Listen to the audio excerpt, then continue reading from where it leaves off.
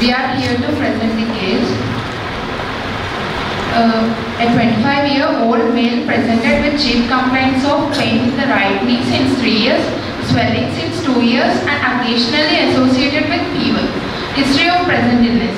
Patient was apparently asymptomatic 3 years back, and then he developed pain in the right knee, which was insidious in onset, progressive in nature, and pain is aggravated on walking and decreased on taking medication. The pain was of dragging type. Swelling of knee since 2 years. Effusion is seen above the knee and is increased on exertion. Progressive in nature and slowly increased and reached the present size. Patient has difficulty in sitting cross-legged and squatting. Patient had no history of trauma, massages, no constitutional symptoms. Past history. No history of hypertension, diabetes mellitus, tuberculosis, asthma, thyroid, epilepsy, coronary artery disease and chronic kidney disease. No history of blood dyscrasis. No history of drug allergies and no history of previous surgeries. Family history, not significant. Personal history, mixed diet, normal appetite, regular bowel and bladder, no addictions and sleep is adequate.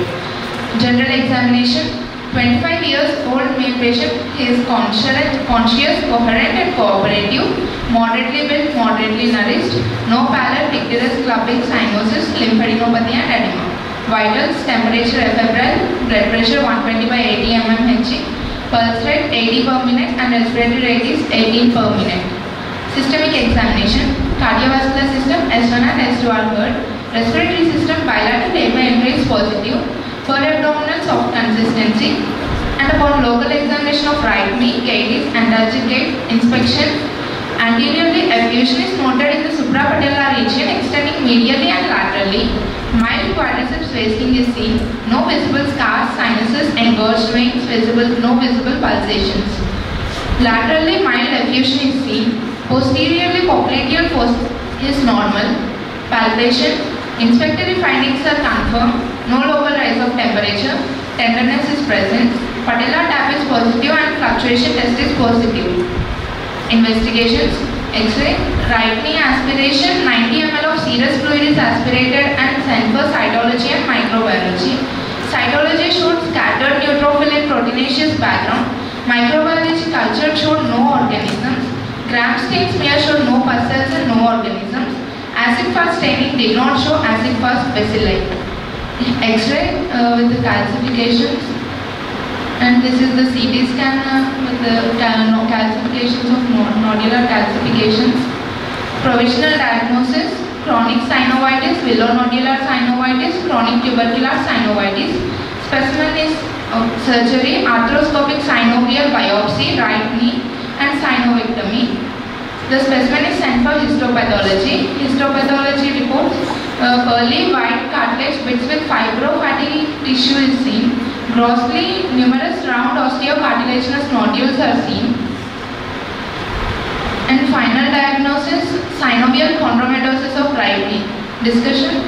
So synovial chondromatosis is a rare metaplastic condition which is characterized by formation of cartilaginous bodies within the synovium and subsynovial connective tissue of the larger joints. There are 3 phases in the recurrences. Phase 1, active phase, metaplasia of the synovium with active synovity. Phase 2 is transitional phase, active synovitis with formation of loose bodies. Phase 3 is resolution phase, loose bodies tend to calcify and synovitis subsides. Management is mainly surgical, open and arthroscopic procedures can be used to treat this condition. Synovectomy gives better results as compared to loose body removal alone. Complications, secondary osteoarthritis, malignant transformation and recurrence, pigmented villonodular synovitis, synovial hemangioma and lipoma arborescens are few conditions which mimic synovial chondromatosis. Conclusion, a rare case of synovial chondromatosis is described here because peculiarity is the presenting age. Thank you. I accepted that you say it is a rare case presenting in 45. Okay, so clinical findings, go back.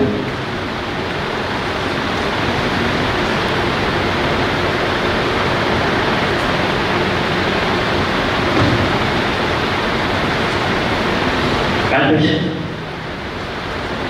You can go to the calculated findings.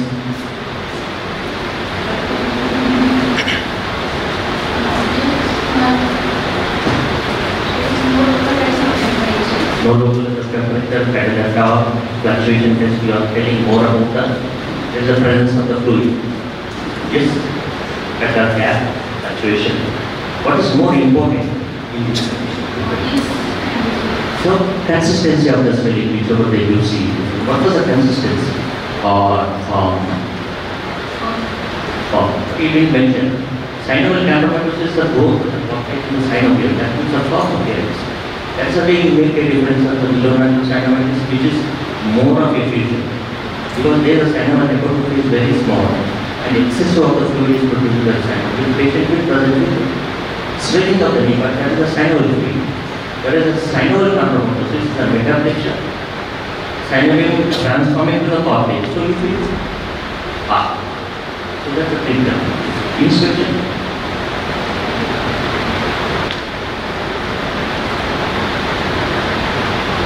Oh, what's your treatment?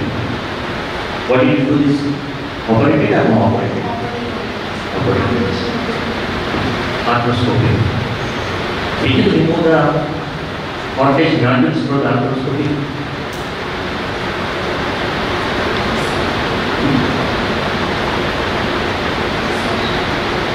And multiple loose bodies will be there. Can you remove all through the arthroscopy? See, synovial chondromatosis always you do open total synovial because it is a very important postal aspect and there is no chance of the recurrence and there is no chance of the malignancy. Even if you can recurse say a third time also I can remove it, but there is no chance of the recurrence. By arthroscopy you cannot remove the cartilage granules. So you go for a total open synovial. Whereas below-natural synovitis more arthroscopy because synovial hypertrophy is very fragile tissue. You can remove from all aspects. So that's the difference. So that's why you have to get a clear diagnosis before treatment. Okay? Thank you.